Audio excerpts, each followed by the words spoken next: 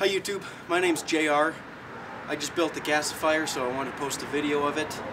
Gasifier basically uses wood fuel to create a smoke or a vapor that you can then use in a generator or an internal combustion engine. So I'm going to start it and get it going and warming up, and then explain everything to you as it's warming up, and hopefully I can start my generator on it once it's all going.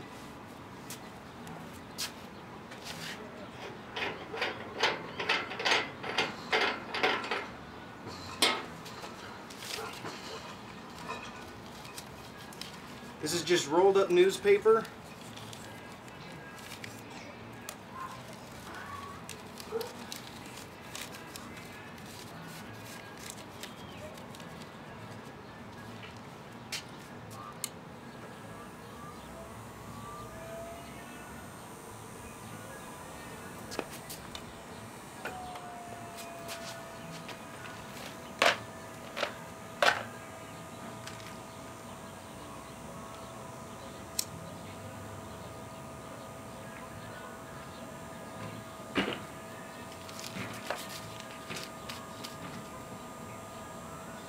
What it's doing right now is it has a blower motor attached to it that's pulling air through everything. And so as I lit that newspaper, it's drawing that flame into this tube and igniting the fuel that's in the fire tube from the top here.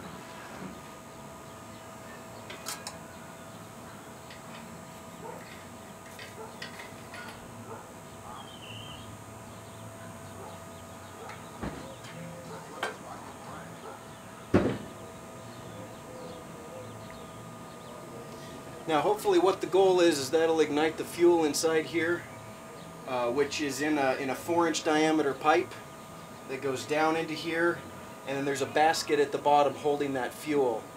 All that I'm using is wood pellets for a wood pellet stove. They tend to burn pretty clean and they work pretty well. Okay, so that's got the fuel lit in there. So what I'm going to do is I'm going to cap off my ignition port.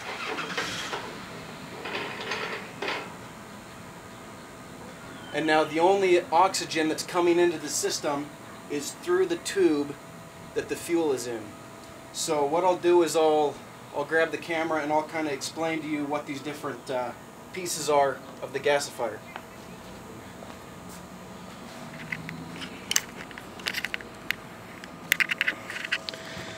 So this main unit is a 30-gallon barrel that I have, and what it has a 4-inch tube welded into the top there that then goes down about 18 inches, 16 or 18 inches into this unit. And then what it does is like I said, it's burning in there. This front piece is just a clean out port. It's got a gasket around it. And then this is a shaker assembly. This handle goes in through this tube and interlocks to the basket, so you can shake it and loosen up any charcoal and get rid of the old stuff before you light it with new fuel.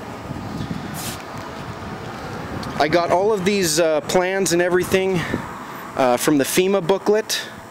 If you want those instructions, they're free on the internet. You can just Google FEMA gasifier, and you can download it. I think it's like 85 or 95 pages worth of material. It's pretty long, but it's well worth reading. A lot of the stuff I did completely based off of those plans and based off of some ideas that I saw off of fellow YouTube gasifier people. So what's going on now is that burn that's going on in this main container is the smoke is being drawn through this pipe. Then I have a rubber coupler into this unit right here, which is an old Freon canister, and what it does is it's a cyclone filter. This is the inlet pipe, and this is the outlet pipe right here. This outlet pipe goes through the top of this canister all the way into about 2 inches off the bottom. So what it's doing is it's drawing the smoke in. That smoke is, in theory, spiraling around that outlet pipe, and it's depositing a lot of the water vapor and creosote and tar onto the sides of this canister, which then drip down into this drain, into this pickle jar that I have here. And so what I can do, so everything's still airtight. I have, if anything's been mated up together without welding, I've used high temperature silicone to seal those cracks and gaps so that everything here is airtight. So no oxygen is getting into the system at any time other than through the fire tube up here. And that's where it's supposed to get the air. So once it goes through the cyclone filter, it's pulled up through here. There's another rubber coupler. And then it comes down this pipe right here, down to the very bottom of this big ammo can that I have. This was an ammo can that had a detonation cord in it. So it's pretty big. I chose an ammo can because it has the rubber seal, the rubber gasket all the way along the top. And it's designed to be air and water tight. So this comes in through the bottom, right there at the bottom. And then right above it I have, in the inside I have angle iron welded to the sides here. And that angle iron supports a screen which sits on that iron. And then that screen holds an entire box full of sawdust essentially. It's just like the cedar or the pine shavings that you get at like a pet store for your hamster. So this thing's full of sawdust which acts as a media filter for cleaning out a lot of the other impurities that's in the smoke. Now, what happens next is that it's drawn up through this pipe right here, this outlet pipe, and it comes through here to this. This is just a 12-volt camping air mattress pump, essentially. And I have it's kind of bad. It's just wired right now to a little potentiometer, or a rheostat that I got at Radio Shack. I ordered a bigger one because this one can't handle the amount of watts that this needs. So it gets really hot really fast. But essentially all that is that's connected to a 12-volt battery in my car. So that's going, and I can adjust how fast it goes based on what it needs, because when you first start it up, it doesn't need a whole lot of air being sucked through it. It only needs a little bit to get it going, and then you can slowly increase the amount of air that you're pulling through it. Okay? And then that just comes up to this little torch-like thing, and that's just so that the vapors can exit, and you can eventually light the smoke that's coming out of here. Right now it's just air. It just feels like smoke. Cool smoke, at least. And so I can eventually light this, and once I can light this and it stays lit, then I know that I'm able to turn on this valve, which then goes over to a manifold that I bolted right up to my carburetor on my generator. Now there's absolutely no gas tank on this generator right now. Actually, right here is where the gas line usually connects. So you can see there's absolutely no gas. Usually there's a gas tank that sits right on top. It's completely gone. I drained the float bowl so that I know there's absolutely no gas in there. And I have these marked exactly where they need to be. This is the fresh air and this is the vapor. So you do need to control the air to fuel ratio in here, because obviously it's not doing that through the jets and everything that it's designed for. So eventually, and it's a little breezy out today. I'm not sure if you can see this on the camera, but there is some smoke coming out. I wonder if you can see that up against my house. I'm not sure if you can see that, but anyways. So, and the barrel's getting warm to the touch. So usually it's getting a little hot.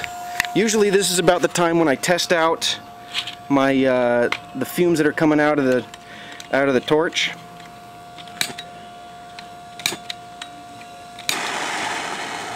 Okay, and what I can normally do is I can just light it, and they're staying lit, but not for very long. So it's almost there. And you can't see it, unfortunately, for some reason. It's a very invisible flame. You can only see it when it's dark outside.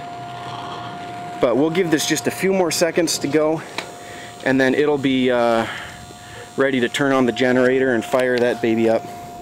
So basically what I have coming is I found on Amazon a rheostat that'll handle, I think it's 25 watts, which is what this will take. This is a 12-volt motor. It draws at most 2 amps. So that's 24 watts maximum rated power. So I bought a 25 watt, I think it's a 20 or 25 ohm rheostat. So it should be able to drop the voltage to about 1.5 volts or all the way up to 12 volts. If at 12 volts, this sucker really pumps out a lot of air. And actually I tried to start this thing with it on full blast, and it actually it got too hot in the barrel and kind of backfired and belched up all the wood fuel out the top and put itself out. So that was kind of not a good idea to do. Okay, so I just lit the torch. Don't know if you can see the heat coming off of it, but it's staying lit. So that's telling me that we're ready to go and we can start up the generator, okay? So what I'm going to do now, I'm going to leave the fan on for just a minute, but I'm going to open this one right here. I'm going to come over here. I'm going to make sure my motor's on. I'm just going to spray a little bit of starting fluid, and this should be able to pull it.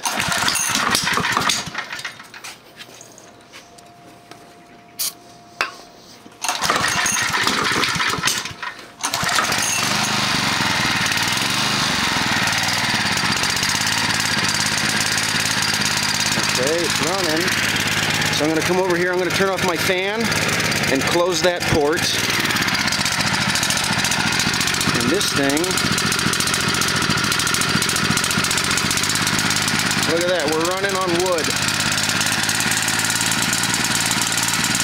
And what's strange is the exhaust that comes out of my generator just smells like a campfire. It's kind of funny. So it took me a little while. To get the oxygen setting right on there, and it's not entirely perfect yet. I still have to tweak it just a little bit to figure out the air to fuel ratio, but it works. It's running my generator, and if I'm good enough,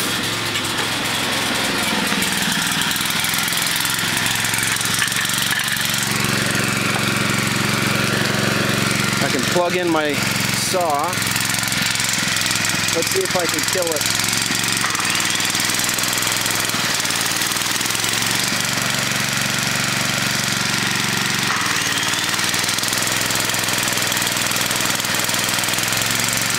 So there you got it. I'm running my generator completely on the vapors that are produced by this gasifier. I'll put up some pictures of what the inside of this looks like as far as the basket and the shaker assembly and the fire tube that's going down into it. But you can already see that it's used up a little bit of these pellets. You can kind of start to see the fire tube there. But basically that's it.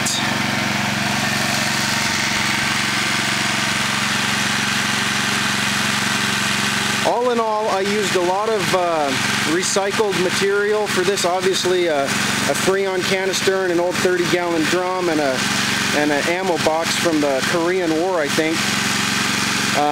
But overall, I did end up spending probably close to about $300, give or take, on pipe fittings, all the different. I mean, I have at least 4 of these ball valves to control where the vapor's going in through all this and through that manifold there. But that should give you a pretty good idea on how a gasifier operates. Now obviously, once that was going, I turned off the fan because this was getting screaming hot, but also because you don't want to overload your gasifier. The size of your gasifier dictates how big of a motor you can run off of it. On the FEMA plans, they actually have a graph that tells you the horsepower of your engine, what size of fire tube you need, and all that fun stuff. And so this is only a 7.8 horsepower motor. And supposedly a 4-inch fire tube like this can handle up to 15 horses. I kind of don't believe it, because this thing gets really hot running just that 8 horsepower motor. So I would almost say if you're going to go with a larger motor, you need to kind of over-engineer it and go with the step up. I think the next step was a 6-inch tube, and that would handle up to a 30 horsepower motor, which if I was doing anything 8 horse or over 8 horse, I would probably use a 6-inch tube just to try to keep the heat down, because the cooler you can run it. Obviously, I've used rubber couplers to isolate the heat going from this metal point to this metal point, and the same here, from here to here, just for cooling purposes. The more you can cool the smoke that's going through your gasifier, the more energy it contains once it gets to your motor. So if you're running really hot gas, not only is that going to start to compromise the material, the rubber couplers, the sawdust, all that stuff, but it's also not going to contain as much energy for your generator. So the cooler you can get it, the better. That's why I recommend that if you're going to go with any motor that's a little bit bigger than that, to just kind of go the next step up and utilize the bigger fire tube. That way it doesn't get as hot. You're not really running it at 100% full capacity. So this thing's getting pretty hot to the touch now. But as you can see, I mean, I've been running this now for a couple minutes, and it's running pretty good there. And the fun thing for me is that it actually generates electricity.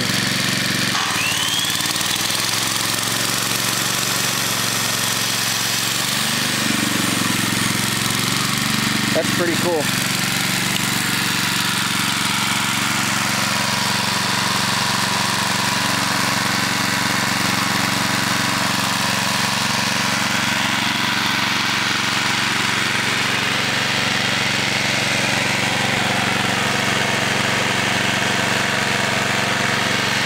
All right, thanks guys. Okay, here's a shot of the fire tube going down into the barrel before I welded the top on. You can see some supports there holding it in place. Also, down towards the bottom, there's the pipe that is the ignition port that you light it from. It goes all the way into and connects to that fire tube. There's a hole there, and then that's welded around that. You can see the chains going down to the basket down there at the bottom. Now, in the FEMA plans, they tell you to use like a stainless steel bowl and to drill holes into it, but really that's pretty flimsy looking to me, and so I really beefed it up. I used some 1/4-inch thick 3-inch flat stock and bent it around into a hoop, and then used some 1/2-inch rebar and welded that grate onto the bottom of it, so it's really heavy duty. I'm not too afraid of that burning through anytime soon. The next shot just shows the basket itself and how the chain connects onto it. I just used some quick links to get that chain around it. The chain is welded up top, and I used a tape measure and everything to make sure that it was level and as plumb as possible. The next shot shows the inside of where the shaker assembly comes in and connects to the that basket. It has that piece of 1/4-inch bar that you can see the handle of on the outside of the barrel, comes through that pipe, out that cap, and then is bent around and interlocks with a hoop that's welded onto the actual basket.